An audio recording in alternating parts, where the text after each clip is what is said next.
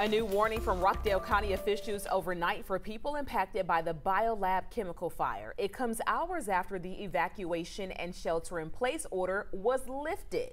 11 Alive's Bobeth Yates joining us live now. Bobeth, we're seeing on social media that this new warning is confusing a lot of people in the community. What can you tell us about it?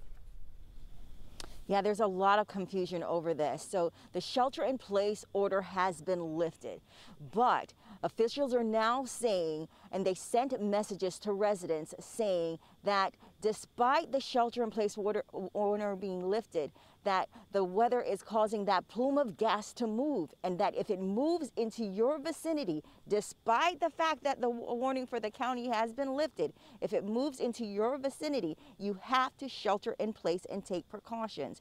Now, yesterday, Rockdale County Emergency Management Agency lifted the shelter-in-place recommendation for the county and affected area after the latest air quality reading within the evacuation zone showed levels had dropped substantially over the past 24 hours. The evacuation was triggered after a massive fire, chemical fire at Biolab, and the chemical plume that resulted had many experiencing respiratory issues. Take a listen. We started coughing and gagging, and we realized that this was the chlorine from the fire that was completely consuming our neighborhood. Now, again, some confusing messages coming out. The evacuation order has been lifted for the affected area, evacuation zone. But officials now saying due to the weather, that gas plume is moving. And if it moves into your area, regardless of the order being lifted, you should shelter in place and take precautions.